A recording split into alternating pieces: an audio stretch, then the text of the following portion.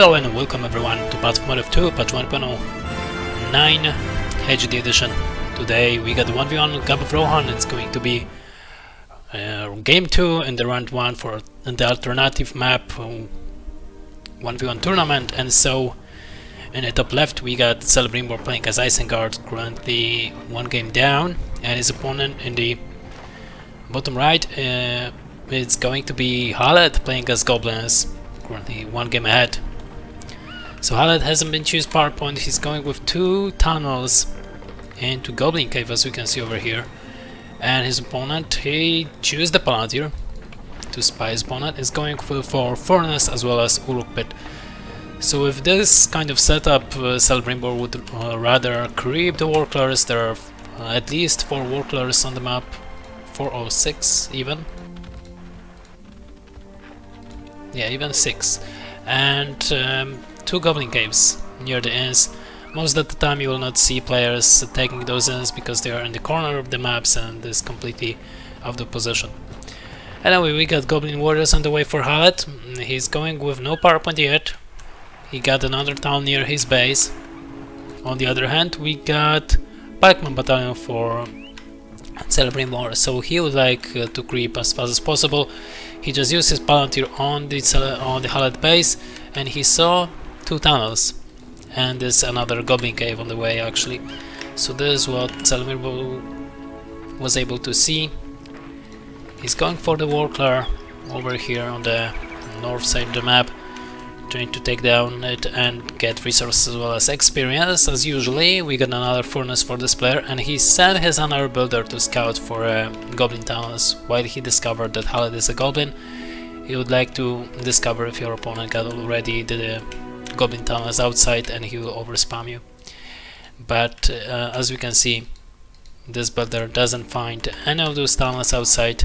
On the other hand, there is a tunnel outside for Halet at the moment, so this builder is completely out of position. First battalion of Goblin Warriors on the way for Halet as well, and Work Pit on the way for Celebrimbor to try to keep up with Goblin spam. As we can see, rank 2 for Pikeman and a little bit of treasures for them, as in 1.09 there are less resources from the treasures you will get to make game a little bit more balanced as well, and not creep based. First furnace went down, actually been cancelled by Celebrimbor to save a little bit of resources. He would like to get the other creep that he got near the base, but there is a Goblin tunnel with 2 Goblin Warriors already on it. Work Pit completed at the moment, and we haven't seen a crossbow battalion for Celebrimbor, which is weird. Maybe he saved up resources for Wark Riders. It's actually happened. Halet is going for Goblin Archers and Goblin Warriors right away, trying to keep up with the spam. He got 700 resources, so he should definitely spend it as fast as possible. It's going to be pressure for him to counter the Work Pit that he already saw. On the other hand, Celebrimbor is trying to creep the Warclar at the moment. He got level 2 on those pikemen. Those pikemen are on hold ground position, so they will not deal that much damage, but they will not get that much damage as well from the Goblin Warriors that will appear. Furnace went down, the first furnace that Celebrimbor was able to make, and the first battalion of Warp Riders. They will definitely punish those goblins to be near the Isengard base. On the other hand, we got Goblin Warriors assisted by Goblin Archers, and it's going to be horrible preoccupied formation for Pikeman. That is very important, but 2 out of 3 treasures went to Goblins, so really good catch by the Goblin player Halet by doing so. And now Celebrimbor doesn't have that much resources. He can invest those 700 resources into the crossbow, or maybe to build another battalion of Work Riders. Actually, it's not going to happen. He's going for another furnace, I guess, near the home. Yeah, already over here. While with Work Riders trying to get into the tunnels, destroy as much as possible. As we can see, Goblin Archers alongside the Goblin Warriors on the battlefield. Those Work Riders, even with Hog ability, this Hog will be debuffed by the Goblin Bats, so it's kind of pointless, and almost the entire battalion of Work Riders has been killed over here. As we can see, even poison arrows in used for Goblin Archers. We got Fisher on level 2, Haltro Murders on the field for Halet, and as we can see he's spamming units like crazy. 2 Goblin Caves at the moment, with almost entirely with Goblin Warriors all the time, spamming those units. He's moving forward, he got with himself a builder. He will create another tunnel near the base of his opponent. On the other hand, he will try to keep up with this Pikeman Battalion level 3 with some of those Goblin Warriors, try to be annoyed, try to maybe get resources as in the first time that he did it.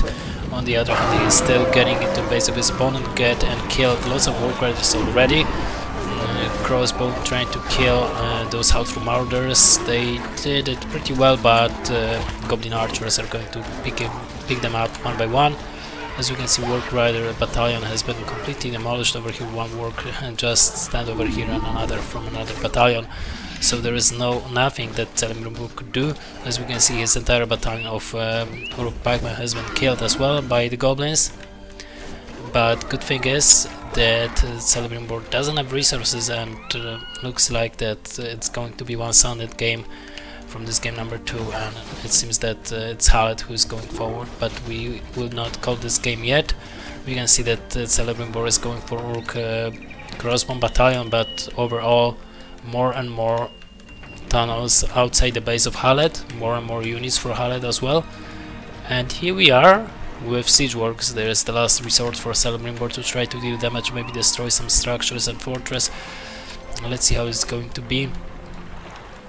As Halet saw the structure over here, not yet, but now he got the carabines on the bats on the fortress, so he discovered this siege work in the right time, and he will be able to protect his base with even one battalion of Haltro Marauders, so he's definitely safe.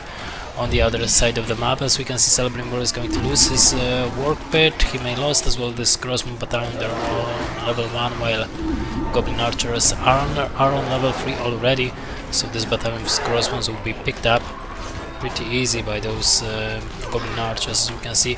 And there is nothing else that Celebrimbor may do. Celebrimbor built himself a healing structure for the fortress, but it seems that his Work Riders, there are only 2 battalions not yet full operated, and the Uruk pit may go down as well. There are lots of Goblin Warriors as well as one battalion of Haltro Marauder on it. Now Halet is going to destroy the Uruk pit, and I don't think so that Celebrimbor will be able to do something about it. I think he may even lose those 2 battalions of Work Riders. Even if not, there is not something that he may do with only 2 battalions of Work Riders in this stage of the game. As we can see, Ram is on the way for Celebrimbor, but it doesn't matter. There is even treasure trove for upgrades for Halet, and yeah, there is even a builder who's going to be hunted by goblins. And that's it. Celebrimbor was forced to tap out. There was nothing that he could do actually in this point of the game. Really, Gap of Rohan is a really big map, and you can expect that Goblin and Dwarves got an advantage on those sort of maps with mineshafts and tunnels, so they can evacuate units wherever they want as fast as they can. And that's actually happened in this scenario for round 2 for those 2 players, for the game 2 and the round 1 for those 2 players from alternative map tournament. Anyway, hope you enjoy, thank you for watching, and may the force be with you. Feel free to follow and subscribe, and bye bye.